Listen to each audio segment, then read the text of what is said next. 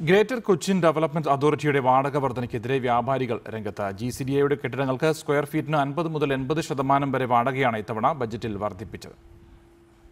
GCDAയുടെ ഇത്തവണത്തെ ബജറ്റിലാണ് കെട്ടിട വാടക കുത്തനെ കൂട്ടിയിരിക്കുന്നത്.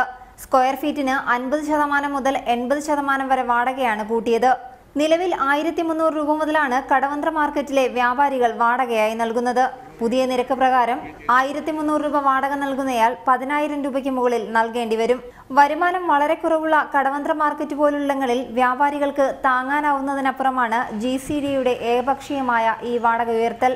ഈ കടകൾക്ക് ഇവർ ചെയ്യുന്ന അന്യായമായ ഈ വാടക മാത്രമല്ല, അതിനുശേഷം GST വന്നു.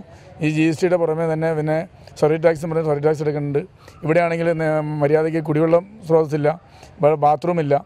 മാർക്കറ്റിന്റെ അവസ്ഥകൾ വളരെ ശോചനീയ അവസ്ഥയാണ്. പച്ചക്കറി കടകളും മത്സ്യമാംസ വിൽപ്പനശാലകളും മറ്റും പ്രവർത്തിക്കുന്ന കടവന്ത്ര മാർക്കറ്റിൽ 45 കടമുറികളാണുള്ളത്. വാടക വാങ്ങുന്നതൊഴിച്ചാൽ മറ്റ് നിർമ്മാണ പ്രവർത്തനങ്ങളൊന്നും GCDA ഇവിടെ നടത്തുന്നില്ലെന്നും വ്യാപാരികൾ പറയുന്നു. ഇപ്പോൾ ഒരു സ്ക്വയർ ഫീറ്റിന് 50 രൂപയും 70 രൂപയും 80 രൂപയും പ്രകാരത്തിൽ ഇപ്പോൾ ഞങ്ങൾക്ക് വന്ന നോട്ടീസ്. വർഷത്തിൽ ഒരിക്കൽ മാത്രം 5% വാടക വർധന എന്നതാണ് GCDAയുമായുള്ള കരാർ. എന്നാൽ ഇതൊന്നും പാലിക്കാതെയാണ് മാർച്ച് 1 മുതൽ പുതുക്കിയ നിരക്ക് നൽകണമെന്ന് GCDA വ്യാപാരികളെ അറിയിച്ചിരിക്കുന്നത്. പെൻഡാമേനക, ജവഹർലാൽ നെഹ്റു സ്റ്റേഡിയത്തിലെ കടമുറികൾ എന്നിവയ്ക്കും GCDA വാടക വർദ്ധിപ്പിച്ചിട്ടുണ്ട്. ഇതിനെതിരെ പ്രതിഷേധത്തിനിറങ്ങുകയാണ് വ്യാപാരികൾ. റിപ്പോർട്ടർ, കൊച്ചി.